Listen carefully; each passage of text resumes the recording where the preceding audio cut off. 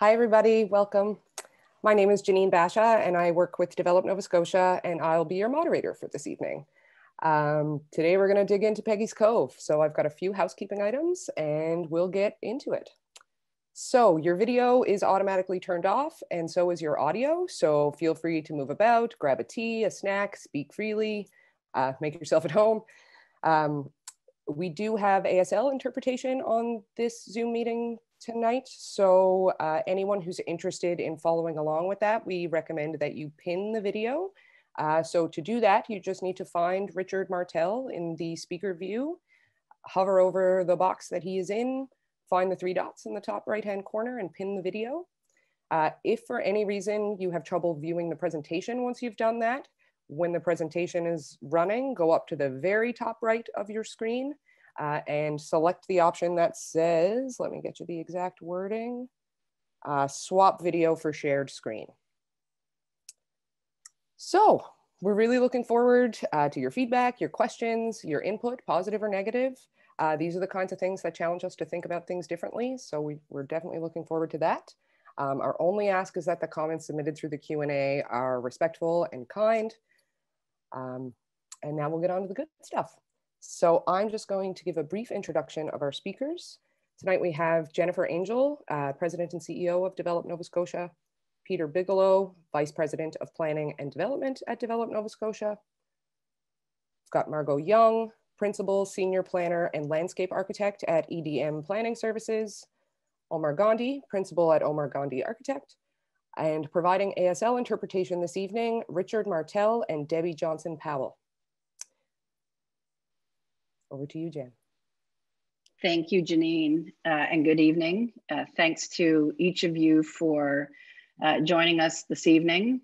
I'd like to begin by acknowledging that the Develop Nova Scotia team and our partners, and I know many of you are joining us from Mi'kmaq, the unceded territory and ancestral homeland of the Mi'kmaq Nation. Our relationship is based on a series of peace and friendship treaties between the Mi'kmaq Nation and the Crown dating back to 1725. And in Nova Scotia, we are all treaty people. At Develop Nova Scotia, our work is pretty simple. We're trying to build places that people love. We're trying to build places that contribute to our economy, that contribute to our resilience and our impacting the environment in a positive and regenerative way, and places where everyone can belong and participate. We know that if we build places for people, we will attract people. And we know that to build places for people, we need to build them with people. And Peggy's Cove is no different. When we began this project a couple of years ago, we approached it with a genuine desire to do the very best we possibly could for Peggy's Cove, for its residents, for the people of Nova Scotia, and for visitors, many of whom visit Peggy's Cove when they visit our province. As I said, we've been at it for 2 years, and we've been privileged to hear from many people, and those conversations have shaped this plan. Over the past 2 weeks, we've heard that some people don't feel heard, and lots of people don't like aspects of the project. And let's be clear, no public engagement is perfect, and it's never the case, or certainly I've never seen it, that everyone agrees on a design. But in an effort to really dig in for meaningful engagement with community, which we still believe is the right focus, we did spend less time with the broad public engagement, although as we've been sharing, we certainly feel that we were transparent and that we did engage the public, and we absolutely invited public feedback, and we value it. We also believe that the initial renderings that we shared of our plans really did not give a good sense of the location and scale, in particular of the viewing deck, and that this caused concern, widespread concern. We have since released better images, including an aerial site plan, and tonight you'll see new images that we think tell the story better than those initial images did. I think it's important that we're working from what we're in fact proposing. We take all of the feedback seriously.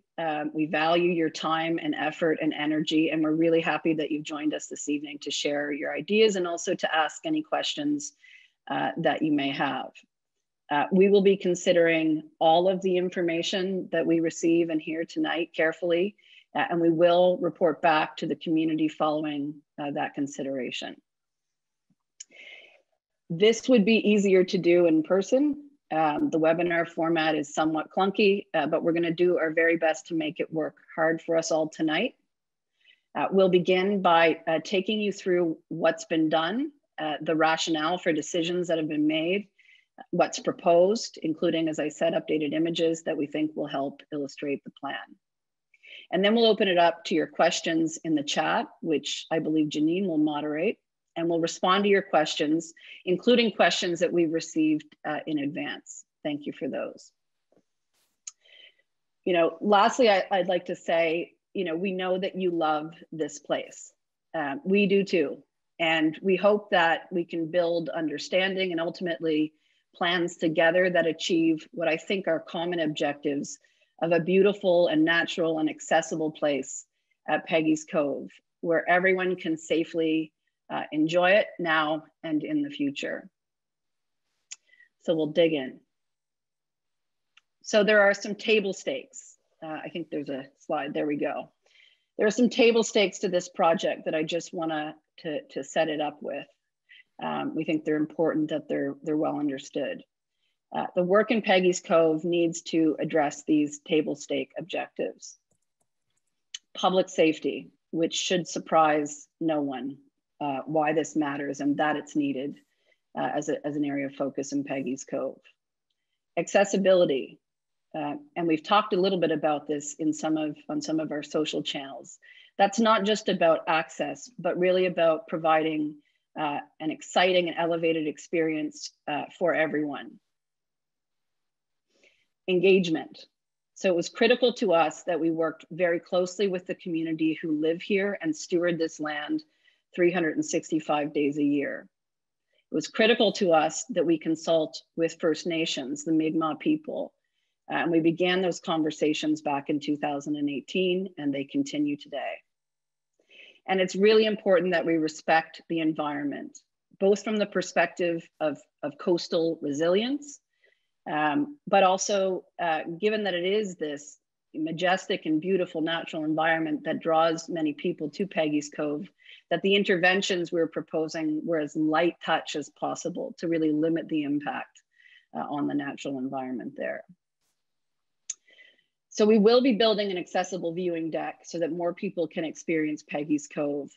And we know this particular piece of our plan is one that's attracted a lot of interest. So tonight we're really interested in your ideas on how we can make that element and indeed the plan in general even better. What did we miss? How can we make the experience even better for more people? Next slide, please. So it is a tourism icon, and some of the funding that's been directed towards the project is through what's called the Tourism Revitalization of Icons program. It is among our most visited tourism destinations in the province, with more than 700,000 people visiting in a typical year.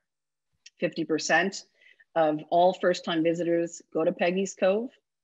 And while this is a different year, we're confident that visitors will return and continue to grow in numbers. And tourism is an important segment of our economy, and one that we believe merits investment. But it is a community first. And the way we build even places for visitors is always about building places for locals first. Because when we do that, not only do the places we build, are they more authentic because they reflect the local culture, but we also know that that's what attracts visitors. Visitors want to go where the locals go, and they want to have authentic experiences. The planning has been underway for 2 years, but the project wasn't fully funded. The opportunity to direct funding to this project became available through the capital stimulus funding to support COVID recovery in the summer and fall. This also presented, because tourism has been well down through this COVID period, an opportunity to do construction when it would have the least amount of impact on visitors and on community. So we asked residents if we should move forward given this opportunity, and there was consensus among those who responded that the time was right, which meant we had to move quickly. And so here we are. Again, thank you for taking the time to join us tonight. We appreciate your interest very much. We look forward to your ideas. And now I'm going to turn it over to my colleague, Peter Bigelow, our Vice President of Planning and Development at Develop Nova Scotia, who will begin to take you through the plans and how we got to now. Over to you, Peter. Sure, thanks Jen. And as Jen mentioned, we came to this project, to Peggy's Cove, through the Tourism Revitalization of Icons program. And that's a $6 million investment by the province in those places that so attract visitors to Nova Scotia, and they are the places that we all love. Examples of those would be the Cabot Trail, Cape Split, the Halifax waterfront, Lunenburg waterfront, and of course Peggy's Cove. So originally this was identified by tourism as not just as an icon, but there were concerns coming out of the tourism industry because they were starting to see a decline in satisfaction with visiting Peggy's Cove. So that's where we started, but that's not exactly where we went. And I'm going to explain that a little bit. Next slide. When we went to Peggy's Cove and began walking around, and that's how we started. We walked around and we just talked to the people in Peggy's Cove, visitors and residents. What we found really opened our eyes. We didn't have a clear understanding of just the lack of infrastructure that was in this village, not just to host the 700,000 people, but also infrastructure for the village. We also hadn't understood that the village, in terms of population, had been in decline.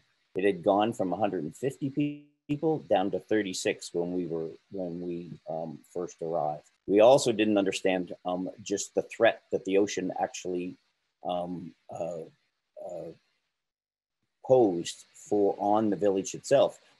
We're all familiar with the waves crashing around the lighthouse, but none of us really knew just how much those storms, what a threat those storms were to the village itself. And in fact, some of these images that are from Hurricane Bill, and you can see just how much flooding happens right in the core of the village. And that is a threat to washing away important elements of the village. We also didn't understand how much those iconic elements, such as the fishing sheds and the fishing stages, were beginning to be removed, and we're in need of repair. I'm going to flip to the next slide, which is just one of these elements, and ask Deb, tell me that you pushed the play. This is just simply 3 minutes speeded up of what a typical day in Peggy's Cove is like, where you have all of us, because we're visitors too, coming to Peggy's Cove. And it's this is pretty compelling, we feel. So next slide. So what we also found was there was a lack of accessibility, a lack of washrooms. There is only one set of public washrooms in the village. The village was actually providing washrooms in many cases for visitors. The roads were in bad condition. There's a lack of public space. Almost all of Peggy's Cove is actually private land. Most of us don't realize that. When we're standing out on those rocks, next to the lighthouse. Sure, we are on Government of Canada lands immediately around the lighthouse, but when we moved to the left or to the right, we are quickly into private. Also, the problems in terms of parking. With that many folks all coming to this tiny place in vehicles, because that's pretty much the only way to get there, parking is at a premium and presents an enormous challenge. Next slide. So that's when we determined that instead of this just being an exercise in looking at tourism and revitalizing this as a tourism icon, what we really needed to do was take a more comprehensive approach. Tourism is part of it, visitation is part of it, and as I've said, we are all visitors. If we are not part of the people who live and have claimed to live in Peggy's Cove, then we are those visitors as well as those people who come to Nova Scotia as tourists. So with that, what we did is we engaged Margot Young's team at EDM, and she put together a multidisciplinary team to work with Develop Nova Scotia and work with the community and key invested stakeholders to make this, to come up with solutions for the long-term sustainability of Peggy's Cove. So I'm going to turn it over to Margot, and she's going to walk you through that planning process. Thank you, Peter. The master plan had 4 components, the typical components: background report, consultation, a design, and then a testing of that design, and then obviously ongoing iterations as more and more feedback in the design progressed. As Peter pointed out, you know, through all that background work and all the studies, and it's amazing how much Peggy's Cove had been studied.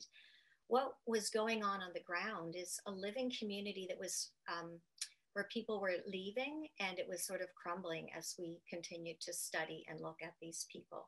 I think they described themselves as a fishbowl community in the early work.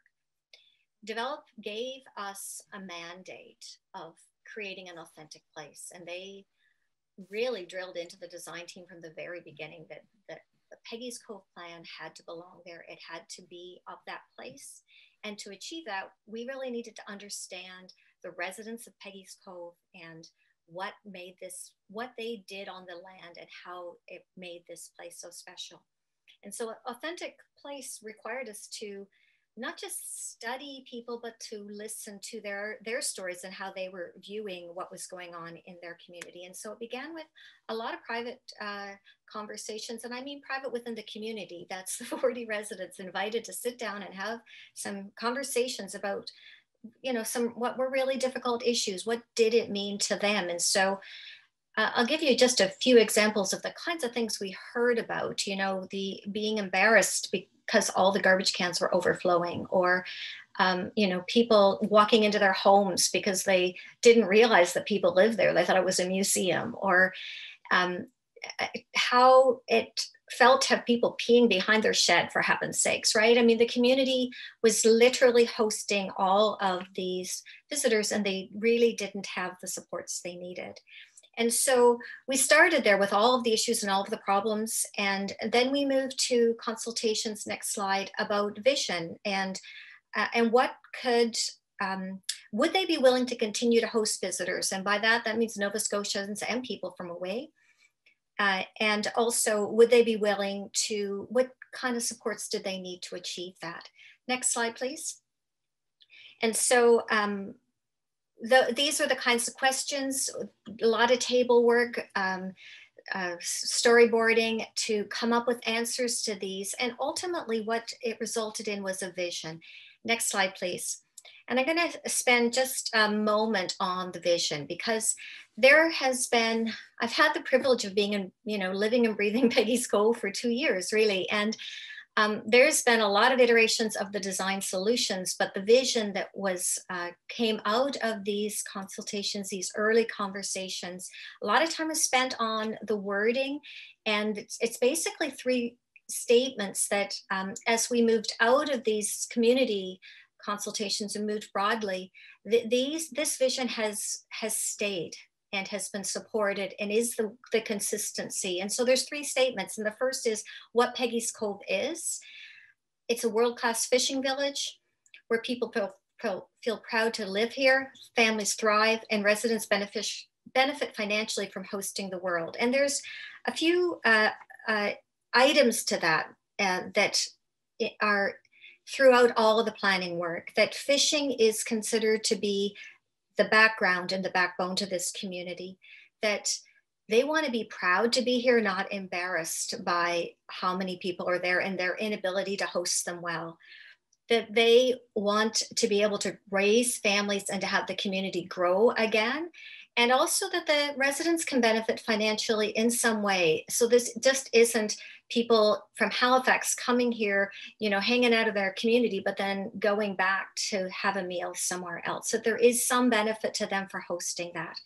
So the second statement is about the what does Peggy's Cove need in order to be able to carry out this hosting function well, to support them. And so that is, these words were visually authentic and beautiful. You know, they wanted the plan and the work to make sure that it came out of that place, but also that a lot of this infrastructure they desperately needed, that Peter described, was addressed. And finally, there's a piece that I was actually completely unaware when we began the work, and that's the Peggy's Cove is not governed within the Municipal Government Act. They don't have a community plan in the same way the rest of us do. And so they don't have the same opportunities to participate in planning processes that the rest of us do. There is a Peggy's Cove Commission, and that there needed to be some work so that the community could be able to participate better. And that included that when visitors came, they were learning about the real Peggy's Cove, the Peggy's Cove that these long-standing families that have lived there for generations know about, not some kind of trumped up tourist story. Next slide, please. Peter, do you want to speak to this one? Sure, thanks. Yeah, so the engagement has been something we've focused on in this presentation, and also in the public comments that we've been getting back. There's been some concern about consultation with the Mi'kmaq community, as Jen indicated. That started in 2018. With the planning, we did an outreach with all Nova Scotia chiefs and band councils, inviting them into the planning as well. And we also had participation through the Nova Scotia Indigenous Tourism Network. And that came through us through the South Shore Tourism Network as well. In 2020, as we were beginning to contemplate the construction, we also did an outreach to Nova Scotia chiefs and bands of councils, again, indicating that that's the stage we were at. And just in December, we were contacted by the Assembly of Chiefs, KMKNO, that there was interest from the bands. And we've met with them, and we continue to meet with them on issues such as archaeology. The sweetgrass has been something that has been highlighted. Tourism, site interpretation. On the sweetgrass itself, because that has been a topic of conversation, through the Mi'kmaq Friendship Center, we have been able to be in contact with people who actually harvest in Peggy's Cove. And I can say that, you know, the harvesting in Peggy's Cove has existed for a long time. And in modern times, that has been, you know, it's the people who, the community and the people who presently live in Peggy's Cove and the Mi'kmaq, they've been able to do this and make this work. It happens without much complication. But the concern was from the Mi'kmaq community was, what were we building on those areas? And we've been able to confirm from those harvesters by taking them out on site and having conversation, and also exploring the area with botanists, that we are not on those sweetgrass harvesting areas. Also, in terms of consultation and engagement, you know, widespread, there are many agencies that we had to contact. So, you know, safety, matters in Peggy's Cove. We had meetings with the first responders, both police, EHS, and fire, lands and forestry, who look after the backlands, community culture and health, the Department of Fisheries, Nova Scotia Environment. There's a long list of folks that need to be part of the planning and the execution of these projects. Throw it back to you, Marga. Next slide, please. So Peter's, big long list of agencies there. All of those groups set up a design criteria for us. All of those groups, from DFO to Lands and Forestry, they all bring TIR, they all bring concerns and criteria to the design work, and parameters that the work has to contain. The vision was floated with all of those groups, and through those groups, that vision, we had sign on with it. The groups are like, okay, this is a community first vision, and we can get behind that. We also then went to tourism operators more broadly, and that was to get a much better understanding from people who get a lot of feedback from visitors about the visitor experience, what the design needed to have, what the plans needed to have in order to support the 333 tourism around it in particular, but also more broadly the tourism that's at the port in terms of the cruise ships, the tour buses that come through, et cetera. There's a lot of groups and individuals that really came to these sessions and talked to us about how a visit to Peggy's Cove was part of their business plan, even though they lived and worked somewhere else. And all of this, next slide, please. All this culminated in something we called a Design Week. And we went to Design Week. It was an opportunity to do the planning work in the community, right in Peggy's Cove. Graciously, the VIC was opened for us and we were able to be there. It was open to anyone. It was advertised. Many residents attended most days. On different days, we had different topics and different sessions where we addressed different topics, like, some of the tough ones, parking, buses, those sorts of things, infrastructure items, as well as, the community stories, how the rocks are named, all those sorts of really wonderful, deep interest that came from that work.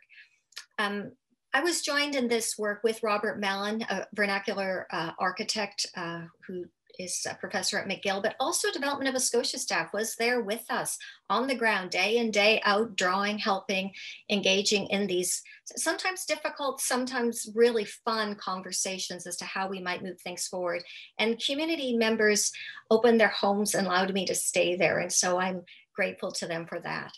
One of the key outcomes, next slide, please, from this work was something we called the pattern book. And the pattern book was largely the work of Robert Mellon, but went back and looked in very detail at how architecture and landscape are created at Peggy's Cove. What are the forms and structures and placements in the landscape? And so next slide, please. This is an image of some of his work that came out of that. And this pattern book, in terms of how structure, shapes, forms, sizes, placements, all of that is used and underpins all of the design work as we went forward. And these drawings were actually developed through Design Week, actually touring and measuring and visiting buildings. I want to also note that Omar Gandhi's studio was also participated at Design Week and also helped us bring the sensitivity of the community. We want to add an extra bedroom. How do we do this? So some of them are modern sensibilities to living, creating a living community as opposed to just replicating a heritage community. Next slide, please. And so the master plan ended up with a series of key elements and interventions. You can read them there on your screen. So I'm not going to go through them in detail because we do describe them here a bit and I don't want to replicate myself, but there's a few things I'd like to say. The first is that the master plan was ideas and concept designs, and those have been going through iterations ongoing because the work is so sensitive. And So, for example, a project is very fine-grained in Peggy's Cove. Every small intervention is seen, and so we are really doing a lot of, design on the spot changes as we build to make sure everything is fitting in as best as possible. So the iterations are ongoing from these big concept ideas in the beginning. They do reflect the vision, but they build in a lot of the modern requirements to host 700,000 visitors. And that includes accessibility. That includes things like modern safety expectations and washrooms and those sorts of things. That is built into each of these projects. The idea that they can be forward and flexible. So elements are being done with small components embedded in them so they can be expanded on and taken further. And I'm going to rest just for a moment on the last piece. Again, there is an act, the Peggy's Cove Commission Act, which governs this place. And there is a commission, and there is need as well for changes beyond design and physical changes that were identified, including management strategies for public lands, both right in the Cove and within the broader ecological environment that the Peggy's Cove land site sits within. The projects are in 4 key categories here. Obviously, the transportation and visitor services, which includes parking facilities and washroom expansions and traffic management ability, climate adaptation and environmental quality. Again, dealing with the sewage issue, but also improvements to the road, to the breakwater, all of these elements so that the climate change can be accommodated, and items to improve the visitor experience as well. Next slide, please. I'm going to pass that back to you, Peter. Sure. Thanks, Margot. So we did the plan, and then, quite frankly, in my imagination, I never contemplated that we would be executing the plan so quickly, and because oftentimes the pace coming out of these plans can be quite slow. Often these plans are sometimes sit on shelves, and sometimes they're taken off, but it's years later and implemented. But what we saw here, because, and Jen alluded to it, because of the situation we were in with the pandemic, and as we shared this plan, and we shared this plan through governments and through other agencies, and people began to say, yes, this is something that should be done. We found a momentum. And as Jen said, we went to the community and said, if we went for this, should we do this now, being this summer and this fall? And, it's kind of like the old adage, should we peel the Band-Aid off, or should we tear it off all at once? And with tourism down over 95%, I think the community gave us good advice, and that is do it now. So next slide, please. So one of the things that we looked at was the, what should we do out of the plan? And what we settled on is we need it. There's always a first things first. There's foundational things that need to be done. And some of them are just not sexy. They are things like doing a sewage treatment plan, and for the area, a wastewater management strategy, putting in pipes for that future sewage treatment facility that is required. It's about raising the road against climate change. Margot's going to take you through all those, but I think that it's kind of important to understand that we had an opportunity in front of us, and we seized it. And I think we're going to be better for that. And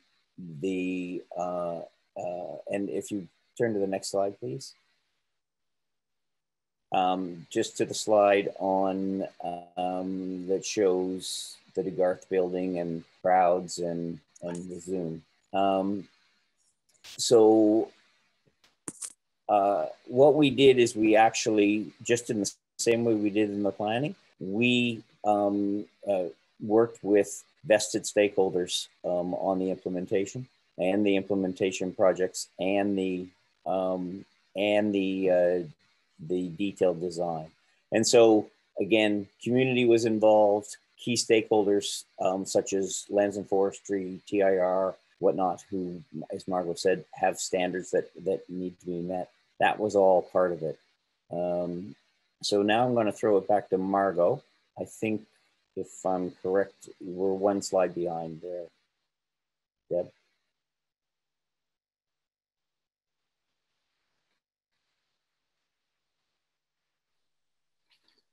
There. That's the slide I just spoke to. Good now. Now I'm going to throw it over to Margot, and she's going to take you through some of the project elements. So the work is currently underway.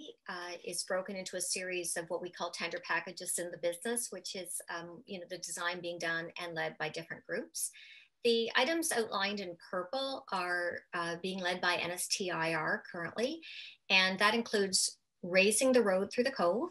It includes the boardwalk work. We call it boardwalk, but it's actually being designed to look like a wharf. It includes an expansion of the VIC parking lot, and it also includes the improvements to the breakwater to help protect the community. So those are the packages and the work that you see underway at the moment.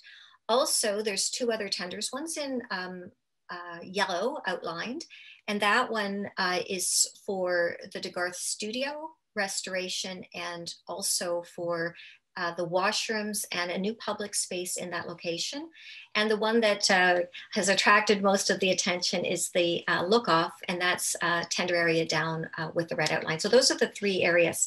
And what I thought I'd do is just kind of walk you through highlighting some of the projects and some of the work that's taking place within each of these components. So if I could have the next slide, please. So the road work is a raising of the road, and this is being done as carefully as we can, one of those interesting grading challenges I've ever had, so that the road is raised enough to become secure as the sea level rises. And so we're shooting for 2060 in terms of the road raising that took place here.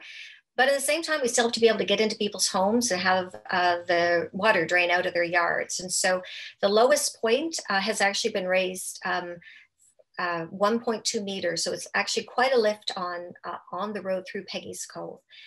There is, the work is extending basically from the VIC all the way down to the southwester, and includes a lot of defining of the road. So it's narrow when you're driving it, it seems, but it's actually, there's no real definition. So it's not clear where pedestrians can go. So there's new sidewalk and there's new wharf work to make it really clear for people and give really lovely, generous spaces for walking through the Cove. Their road is future-proofed in the sense that there is pipes in the road so that there can be a future sewage treatment solution for Peggy's Cove. And so a lot of that work was very detailed work done, working with each resident that's actually impacted by this to make sure that things could actually happen for them. Next slide, please. The breakwater is a really lovely story. It sits actually on private land, and the community had built their first breakwater by, and then it had blown out in one of the hurricanes. And so to protect the community, they actually sold cookbooks in order to raise the money and build the breakwater. That breakwater is likely only sufficient for current storms, but certainly it isn't sufficient on a go-forward basis in a climate change scenario. So the new breakwater is future-proof to about the year 2070, 2080. It includes significantly lifting the height of that and also the width of it, again, on private property. The stone that we're using as much as possible is locally sourced, either from where we've removed stones where the asphalt is being removed, because there's actually a pulling back of the road up in the southwestern area, but also from where we're expanding the VIC parking lot, so that the color of the rock work and the type of rock is compatible with the community. Next slide, please. The VIC parking lot, the original master plan actually had an offsite parking lot and this lovely trail and bridge that I thought was beautiful into the VIC, and really working with the community and with lands and forests who are very concerned about the ecological air integrity of the area. We really then started to look really hard at how can we really maximize the existing parking lot? How can we get more cars in there?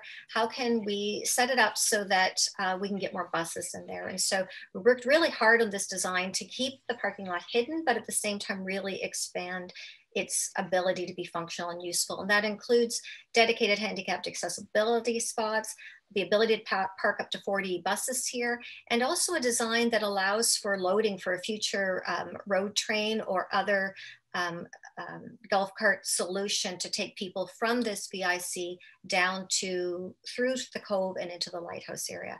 So a lot of work went into this. The community was actually really very involved in helping us understand and build this parking lot and get it designed in this way. Next slide, please.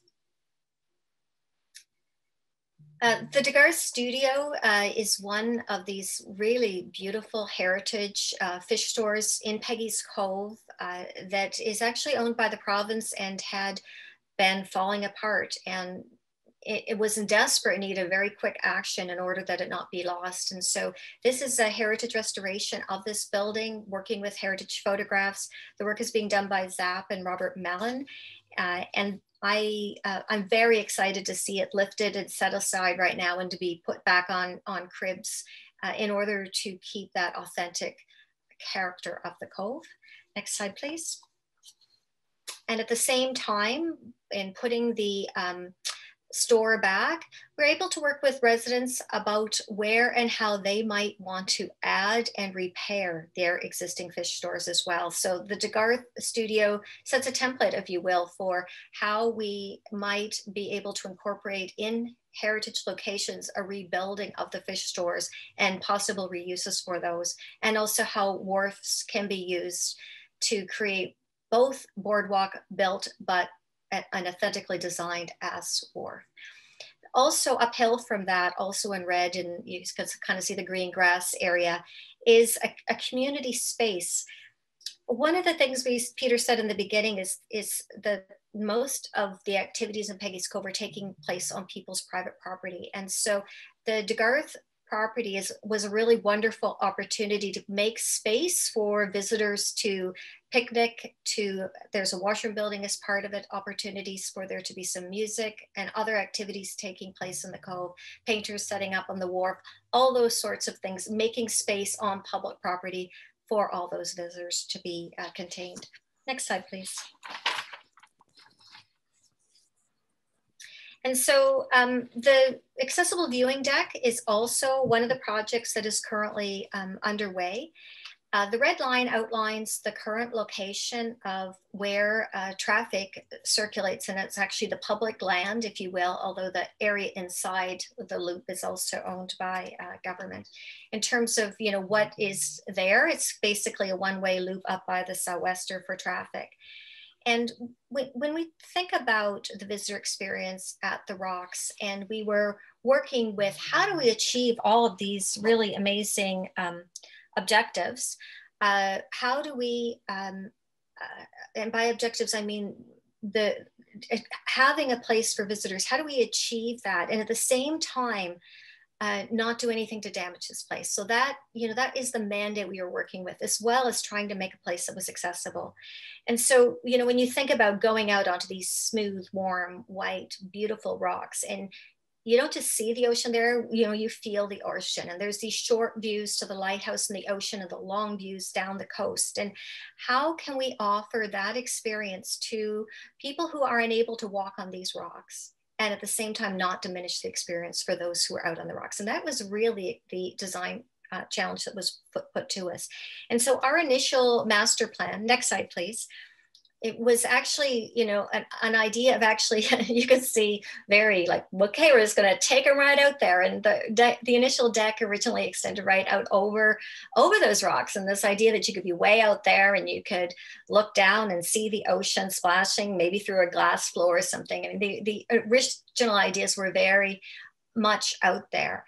And then of course, you know, the reality of, you know, how do we actually support that structure and the strength of the waves, and the need to, you know, be more sensitive so it's not as visible, you know, really started to work as the design began its iterations. And so slowly but surely, it got pulled back to the current footprint. Next slide, please.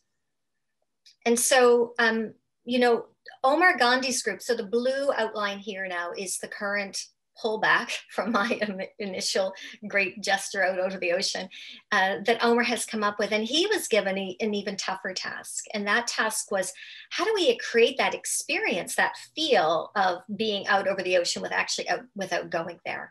And, you know, we brought Omar Gandhi to the design team because, in my opinion, he is one of the best form givers in the province. That ability to use shape and form to deliver that authentic experience of being on the rocks without actually having to be all the way hanging out there.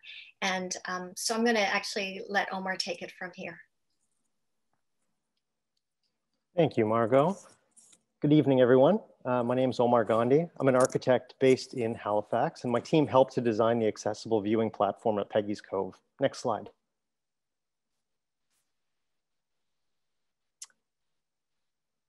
The new viewing platform flows through the new space at an elevation that keeps both people and infrastructure above the height of waves and safe from the impact of rising sea level, while also being below the horizon line from the lighthouse. Next slide, please. This improves safety and keeps people away from high-risk locations on the western side of Peggy's Cove. We aim to replace environmental, visual, and acoustic pollution created by vehicular traffic with a linear extension of the landscape. The viewing platform provides a continuous level surface that is fully accessible. A mixture of solid and transparent sections of guardrail help to frame views and promote safety throughout the platform. The cantilevered look-off, which doesn't touch the ground and allows for play and shelter underneath the structure, seeks to provide the experience of being out on the rocks and near the water, but in a controlled and contained manner. We're providing a brand new perspective for those visiting again and a potential lifetime memory for those who were formerly unable to navigate the rocky terrain. Of the full distance from the lighthouse to the edge of the current road, the new look-off at its most encompasses 13 meters of the full 66 meters, all of which exists below the aforementioned horizon line. The 13-meter cantilever flies over approximately 2/5 of the full downhill portion of the Cove Gully, which is a danger zone in the area. Next slide, please. In plan, you can see how the look-off was designed, like a slice of pie, level with or beneath the lighthouse horizon line, with the furthest point encompassing 9 degrees of the full 360-degree view from the lighthouse. The sidewalls of the look-off are at an extreme acute angle, receding from view. Next slide, please. Conversely, the existing driveway loop has a full 46 degrees of vehicular traffic, all above the lighthouse horizon. Nova Scotia has always been famous for its landscape. But imagine just for a moment, we became famous for the way that we treat one another. Next slide, please. The materials palette is entirely comprised of durable materials that can be sourced from local suppliers and fits within the larger context of materials and textures found throughout Peggy's Cove. The boardwalk pushes and pulls with the natural rock outcrops to be respectful of the landscape and flow with it in large, gentle sweeps and curves. Next slide, please. Next slide, please. Green spaces are expanded with planters and new landscape zones that use a mixture of native plant species to support and sustain the local ecology and educate a larger audience to the unique biosphere of the coastal barrens. Rock and art installations will be used to anchor these new landscape spaces. Thank you for joining us for this discussion. I hope the additional information provided some insight into the lengths that we took to provide a design strategy which is both beautiful, accessible, and gentle. And back to you, Janine.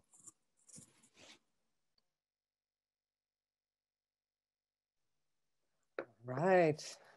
Thanks, everybody.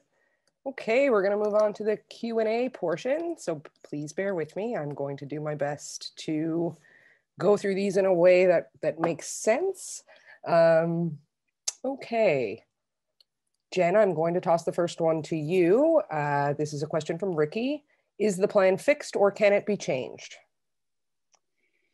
No, so the plan is not fixed. The viewing platform, I think folks are aware, is currently in market for tender. And should there be a compelling reason to do so, then we would have the ability to make adjustments to that.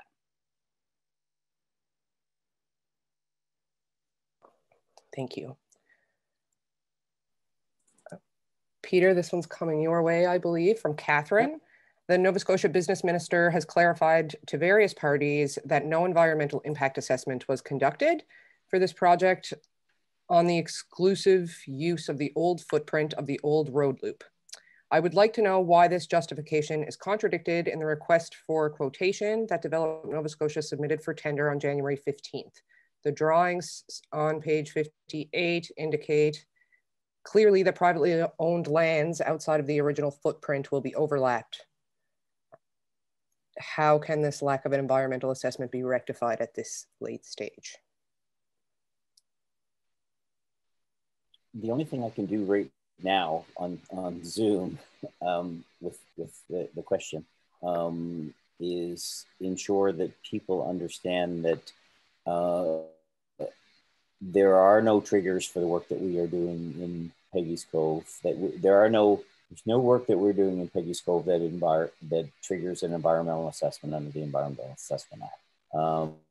We can dive into some of those details and the details around page 58 or whatnot.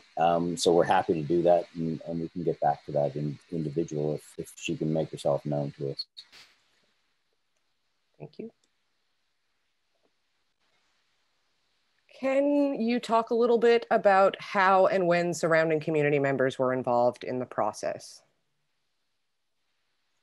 Jen? So I can take that. Okay.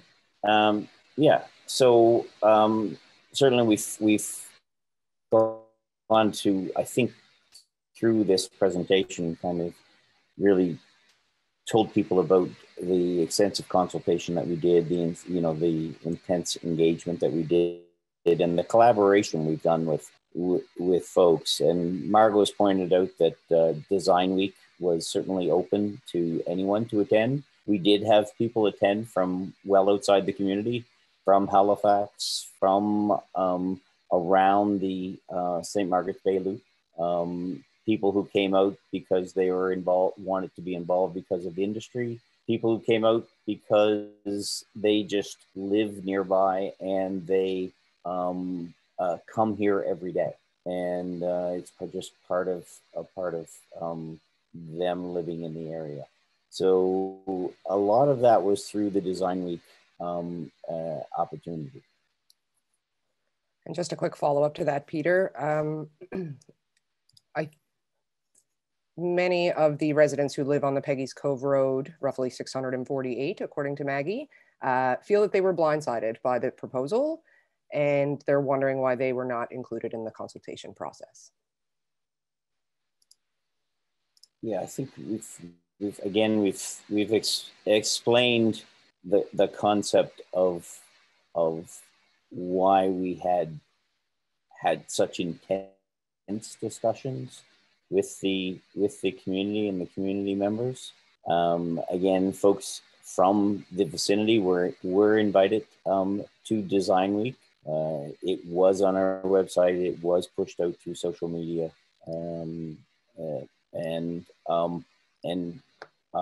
we didn't put things on everyone's door. Primarily, and I'm going to have to be kind of straightforward with this. There's been a lot of Margaret talked about a lot of the plans that were done in Peggy's Cove.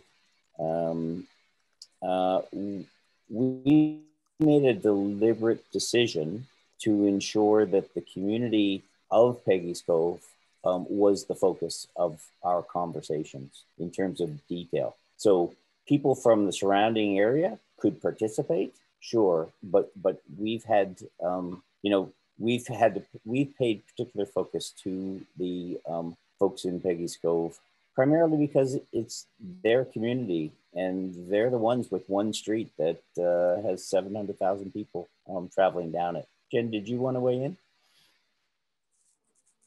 No, I mean, I think that is absolutely right. There's lots of people outside of community members who care about Peggy's Cove, but no one cares about it more than the residents of Peggy's Cove. You know, so as Peter said, it was pushed out through social channels. It was in media to mass market. And so people were absolutely welcomed and embraced when they participated either directly through Design Week or otherwise through notes and comments. You know, so it certainly wasn't a deliberate attempt to exclude anyone, but it was also a deliberate effort to really drill into conversations with the community members who again, steward this place for all of us 365 days a year.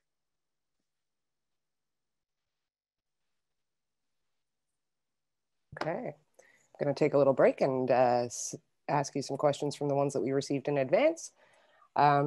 This one is, can you speak to the extent to which the viewing platform will change the land level of the existing loop?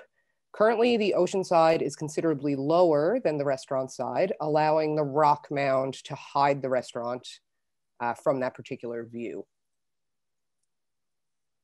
Sure, let's throw that to Omar. Yeah, sure. I mean, what I can tell you, and you know, you can really see it in that section drawing where you're looking at both Peggy's Cove, the lighthouse, and the lookout, kind of in a straight on view. The level of the walkway surface is actually at the point of where the lookout is, 0.1 meters higher than it currently is. So 10 centimeters higher than it currently is right now. So in fact, it's actually almost negligible in terms of changing the height. It really is going to be, quite a seamless aesthetic. And, looking at those rocks in the background that separate, the turnaround from the restaurant itself, I mean, that's still going to be the focal point. In fact, I'd say it'll become even more of a focal point now that the cars and buses aren't going to be cutting off that view. Thank you for that.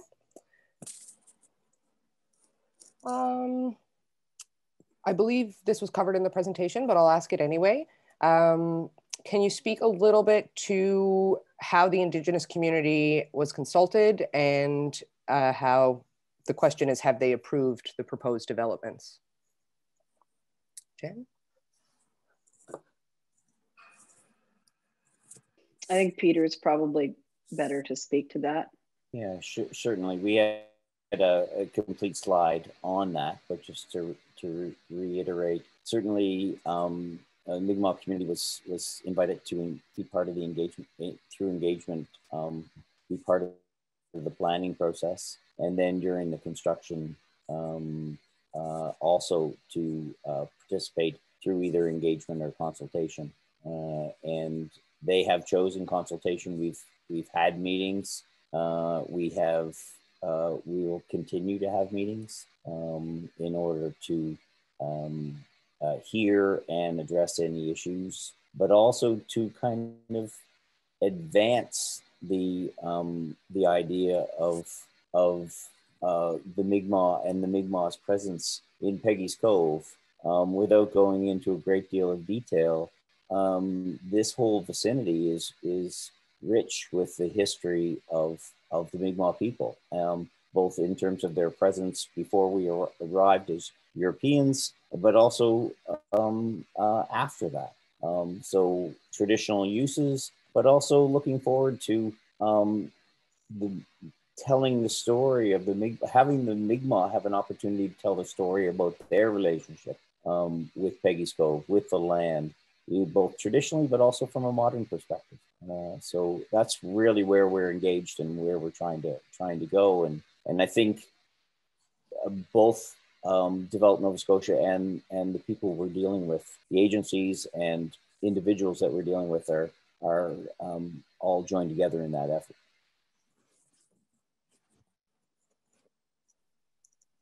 Okay.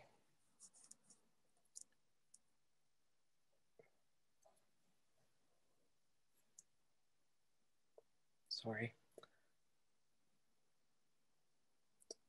Okay. Peter and Jen, I'll leave it up to you as to which one of you would like to answer this question. But the question is essentially, is it possible to pause any further construction until Nova Scotians have a fulsome understanding of the environmental, social, economic, and cultural impacts, as well as sustainability of the $3 million project that is about to be tendered for construction?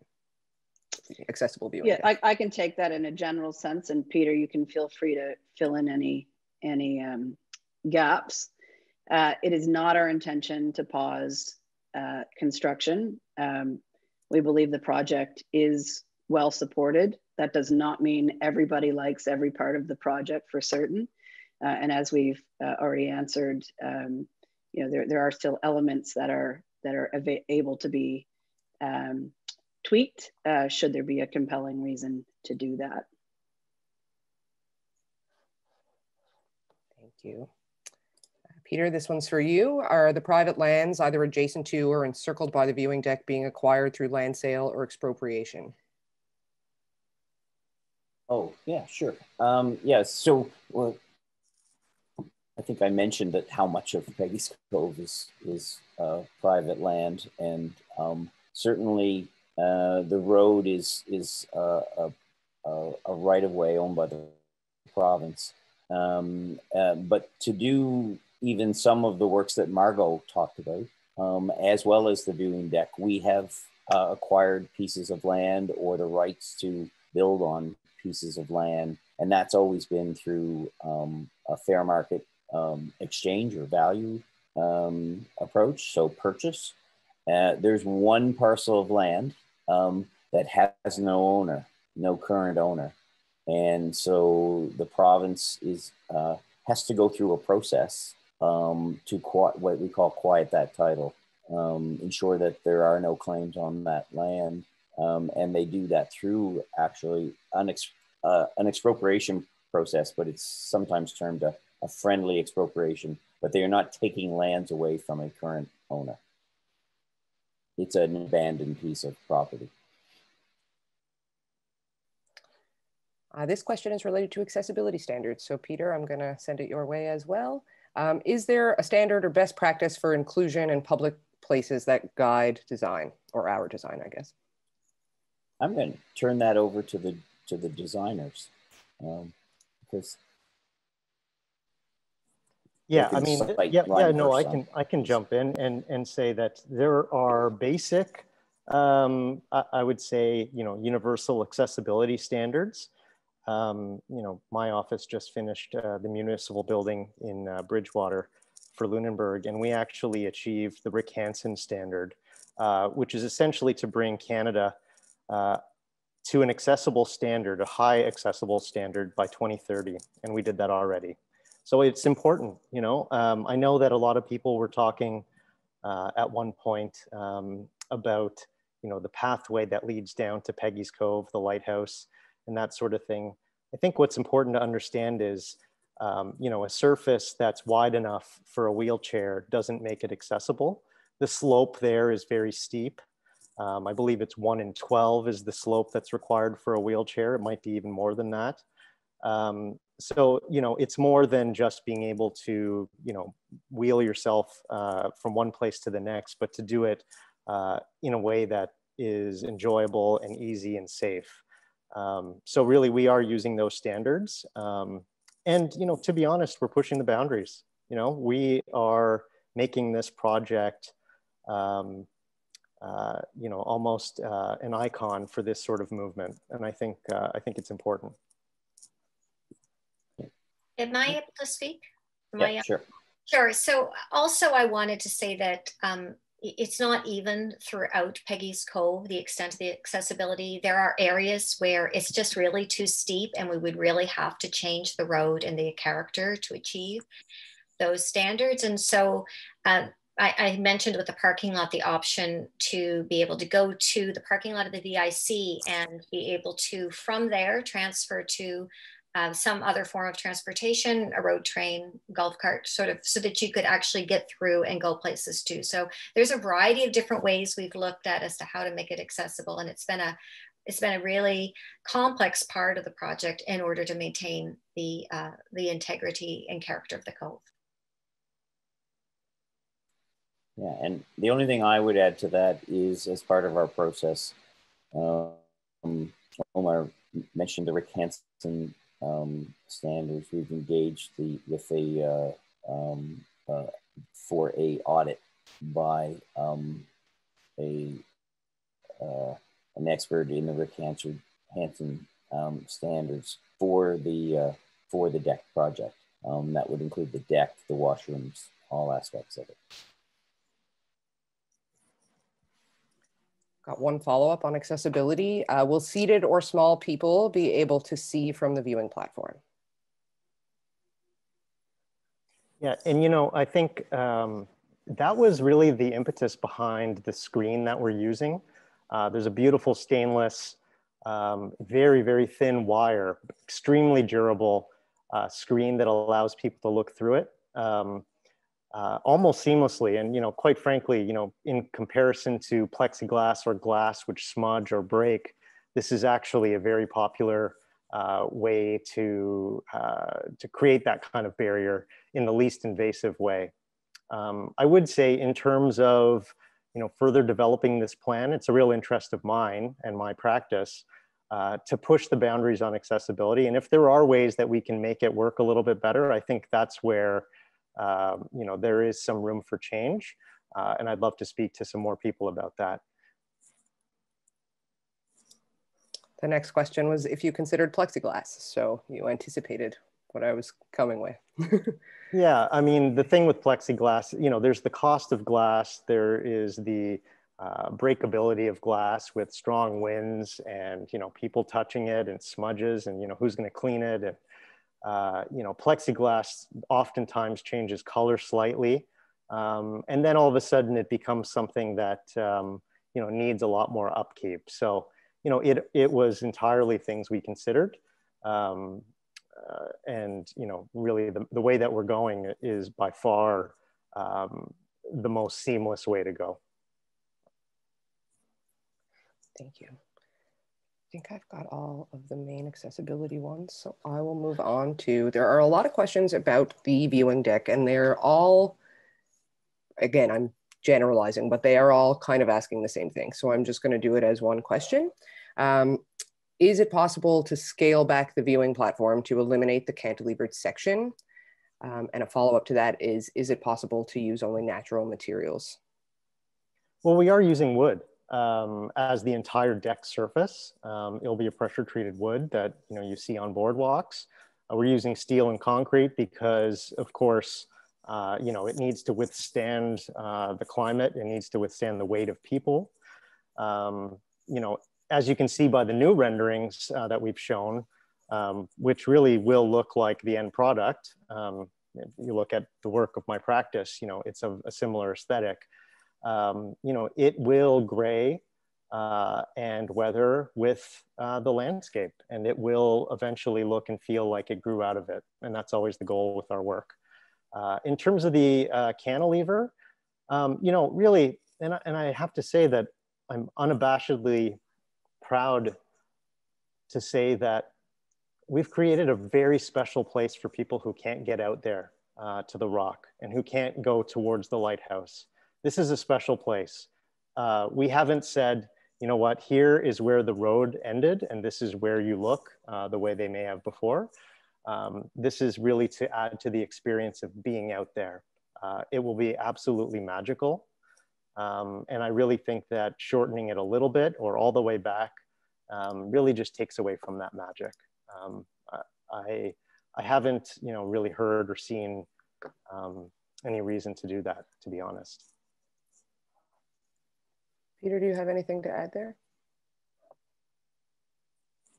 No, just you know, that's what strikes me about that, we call it the nose, is it's been very carefully designed, and we've tested it, and it's always a balance between you know, does it intervene in the landscape? Is it offensive in the landscape? You know, does it block views? Let's just put it plainly. Does it block views, or does it look like it shouldn't be there?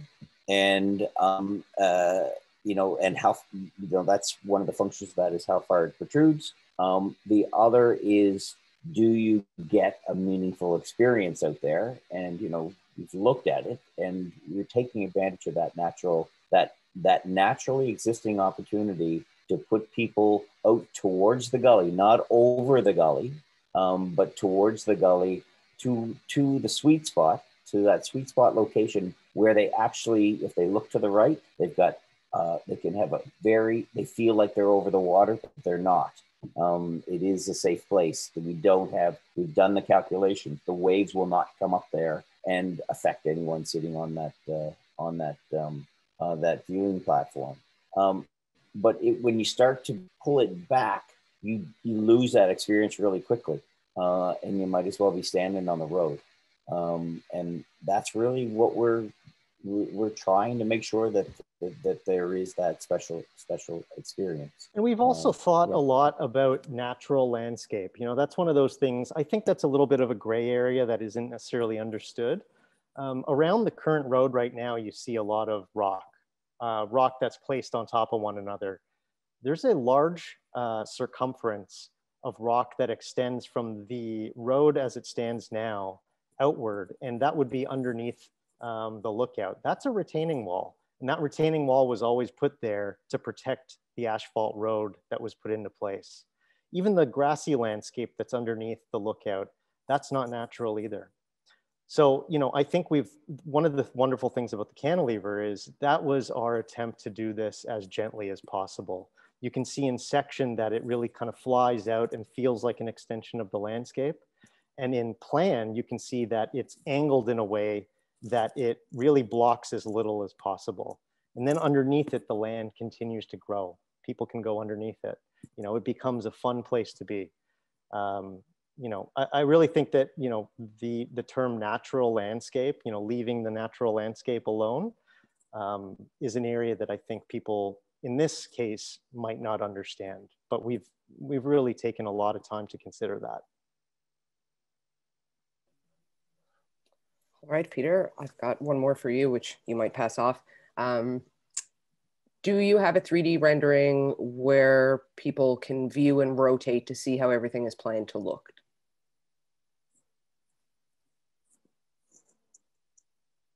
Oh, you're on mute, Peter. Yeah, I can pass that to Omar. We always work in 3D. And Omar, you might speak to what you have and how you've developed the plan. Yeah, I mean, I'm not sure, you know, what Develop's plan is with this. Of course, we work in 3 dimensions. We use Revit, and, you know, the renderings were made in, you know, a multitude of softwares to really, you know, give you a really realistic look of what it's going to look like. In terms of rotating around and allowing you to play with it, I think that would depend a little bit on, you know, budget, to be honest. If there's budget to really create these illustrations, to do it. And, you know, I think what the objective is as well.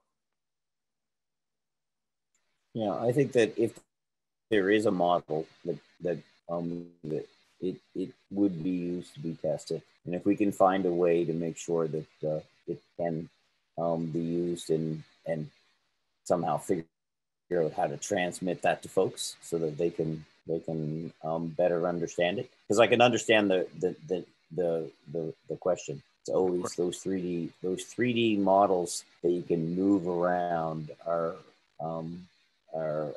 very useful. So let us take that away and explore it and see what we can do.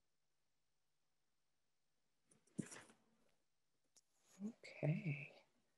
We have a couple of funding questions. So Jen, I'll just ask one of them. There are a couple, but I think this one sums it up pretty well. The first speaker of this presentation referenced the monies coming from tourism, revitalization funding, and COVID relief. I would like clarification on that funding. So maybe just speak to the funding for the project overall. Yeah, so there are a couple of different sources of funds for this project overall, and different elements benefit from different funding sources. I believe we have that breakdown on our website. If not, we will provide it to this group. And I should say generally, all of the questions that remain unanswered at the end of the call, I think our intention, and please confirm this, communications folks, is we will provide a transcript of all of the questions and all of the answers, including ones we didn't get to on the call. We'll take those away and answer them and share them with all participants on the call. So Peggy's Cove has had funding from the Tourism Revitalization of Icons program, which is a Tourism Nova Scotia led fund. The ACOA has contributed to portions of the project. There has been provincial stimulus funding, which is part of COVID recovery. That's separate from, I think someone mentioned there's a federal COVID recovery fund. That's not what we're referring to. This is capital allocated by the province of Nova Scotia to help for investment in infrastructure to create economic stimulus. And did I get everybody, Peter? Did I miss any fund? I think that's it. But we will provide all of the funders and the amount of the funds in the answers to the questions that we distribute. Thank you. Okay, we've got a couple of community questions. So Peter, these, or Margot, these are probably coming your way. Oh, apologies. Not so. I'm going to ask more functional questions first. How are EDM planning chosen to participate in this work, and are they subcontractors of the Harborside engineering tender? Peter? Yeah, I can answer that. So EDM was the lead consultant on the planning phase of our work, and Margot had, as I said earlier, had assembled the team.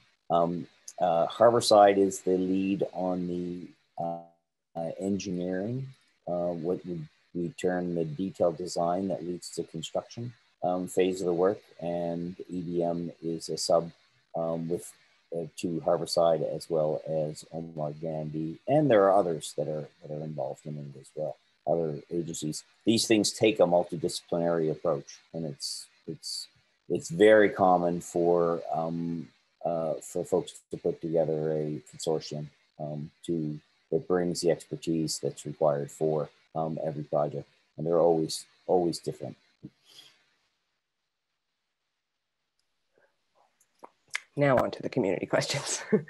I love that you listen to the people in the community. How many residents did you listen to? This is multi-part, so I can repeat them. How many residents did you listen to? Was it before COVID? And how have you consulted with all of them since the viewing platform? The work on heritage structures, the digging, the blasting, and construction.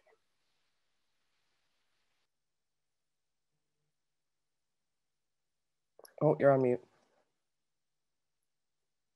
There's a lot of questions within that one question. I'll try, and Janine, you keep me on track, okay? I got you. Okay. So, yeah, we're pretty proud of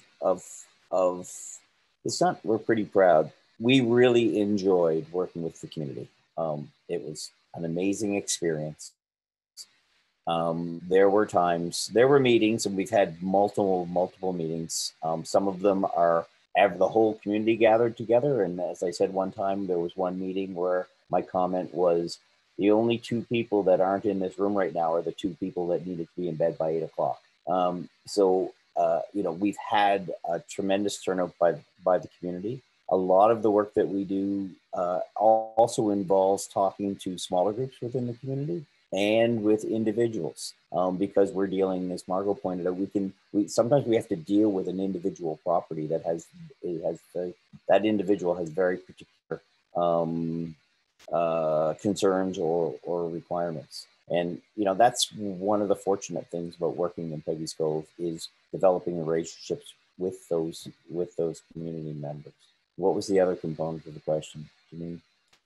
Was it before COVID, and what have you done since COVID and during construction? Oh yeah, COVID was a so you saw in some of those images that we actually did have a lot of face-to-face meetings, and then so that was all pre-COVID. Right after COVID, we were came into play, and the restrictions and limitations on gathering. Then we, of course, discovered what everybody discovered, which is the Zoom sessions.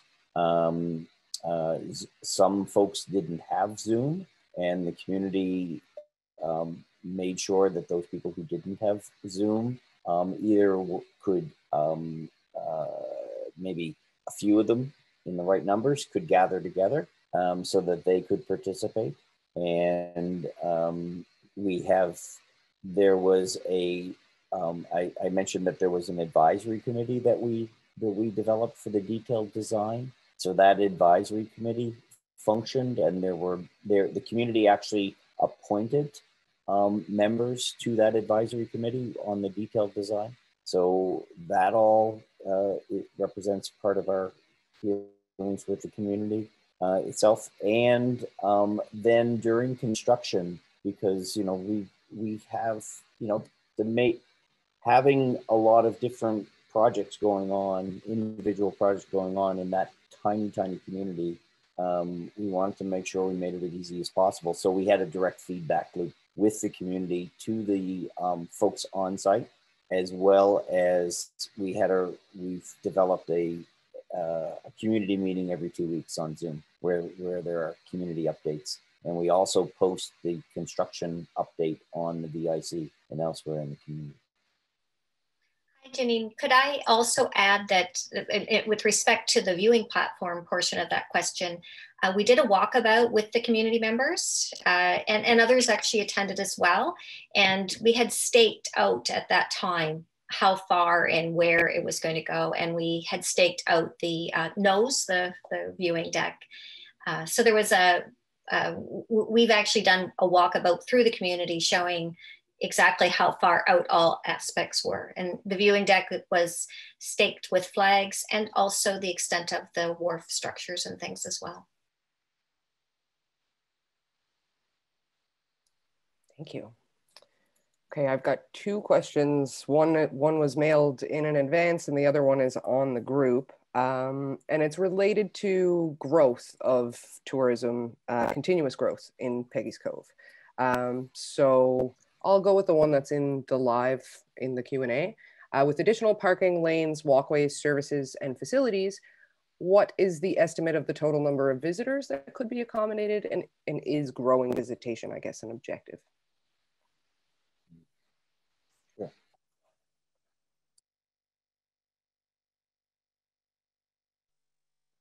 Peter, you're on mute. I'm sorry. I keep pressing it. I'm not very good.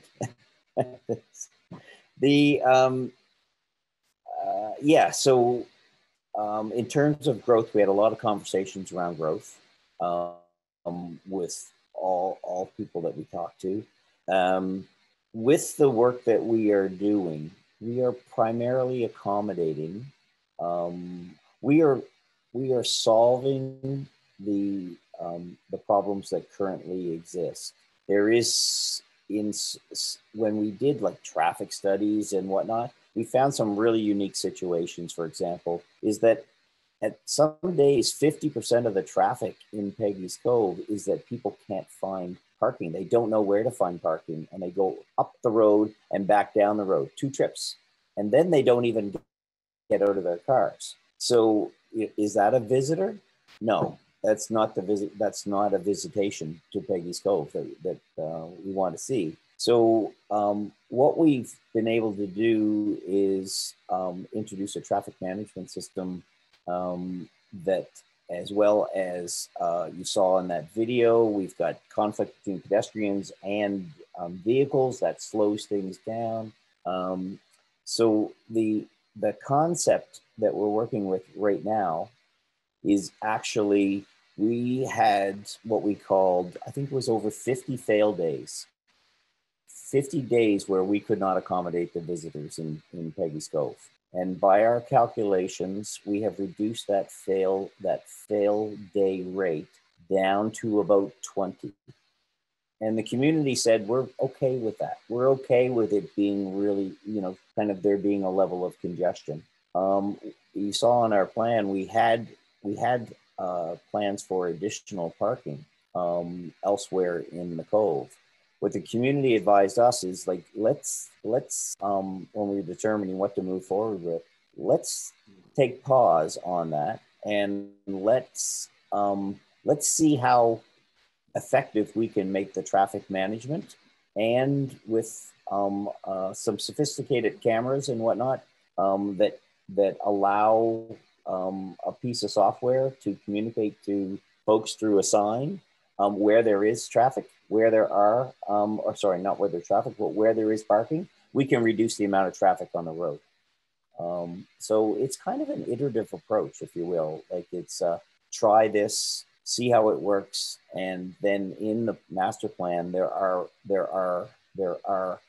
if it does work, great. If it doesn't work, then we would move to other improvements that could accommodate more visitors.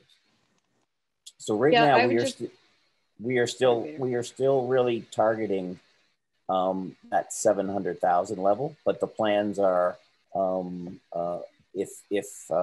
if visitation continues to grow, there is a plan to accommodate that.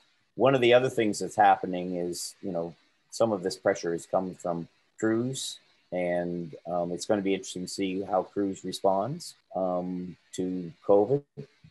So that's an unknown right now, as well as there are efforts to try and bring other tours for cruise passengers to other parts of Nova Scotia within striking distance of, day trips within striking distance of those cruise docking facilities. So that may also help alleviate Peggy's Cove. Sorry, Jen. No, I think that was really good. I just add, I know Ross Jefferson's on the call here somewhere. I wish I could figure out how to let him speak to it, because Discover Halifax is thinking a lot about. We can bring him in. Can we? I wonder if we're putting him on the spot. Well, why don't you try to do that, and I'll share some general thoughts. I mean, I think part of their strategy, and they've consulted very broadly, likewise on their new integrated tourism master plan, is about the sustainability of growth, so the quality of experience, not just growth for growth's space, but growth's sake, but how do you really ensure that the quality of the experience is not eroded, and we're moving people kind of around, dispersing them, as you said, Peter, within the Cove, by getting some of the cars, vehicles off the roads, and buses off the road in a better traffic management program. You create space for humans to have an enjoyable experience. And a lot of humans can fit in the space of one tour bus. Were we able to bring in Ross? I believe so, yes. Are you there, Ross? I think I am. Can you hear me and see me? We can. Did we just interrupt your dinner? Sorry to throw you on the spot there. No, you did, and I'm glad that you did. As a matter of fact, I was obviously listening in to the presentation, and the question, if I recall, was about sustainability of tourism, about the increased growth in tourism, and we do know that tourism is one of the fastest growing industries in the world.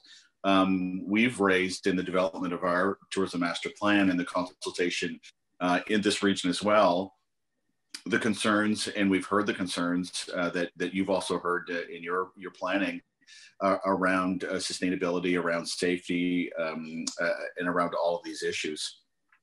I really think that the designs have obviously considered all of these and really adjusted for a lot of this, but more holistically, also within the community, we need to be looking at growth overall. We have opportunity for continued growth in tourism, but we need to be very careful about where we're placing this. So one of our strategies is around dispersal of visitors. that would see future growth going to other parts of the community and in working in tandem with the development of new tourism icons. So it's paramount to this, and I think the question is a really great one as we look to the future. Our approach in our new tourism master plan is about a community first approach, very much one like I think this has been based upon the designs that you have. If you build great designs for communities, they're great design for the visiting community, but it is community first. And I just wanted to commend the designs and the work on this meeting the objectives that we've put forward in that tourism plan. Thanks, Ross. Okay. This is a bit of a functional follow-up to that, but are there improvements planned for Route 333 to sustain the additional increase in traffic? So I know this is something that the province is looking at, not directly through Develop Nova Scotia, but there are our colleagues at Transportation Infrastructure Renewal are always looking at those highway capacity and feeder roads. So we don't have something to speak to today, but we can check in on the status of that investigation and report it back in the answers that we share with the group. Unless, Peter, you have more to share on that? No, not really. The question was raised, when we were dealing with Peggy's Cove about many of the other issues, such as the trunk route, as well as access into the backlands, those kinds of things. And our master plan, we had to kind of focus on. We felt compelled to focus on the Peggy's Cove village first with what we found. But certainly everyone we talked to talked about some of the issues and opportunities that and constraints that are that you can find on that Peggy's Cove route, and they're large, right? And by being better at Peggy's Cove, we think that helps to be a catalyst for some of these other improvements.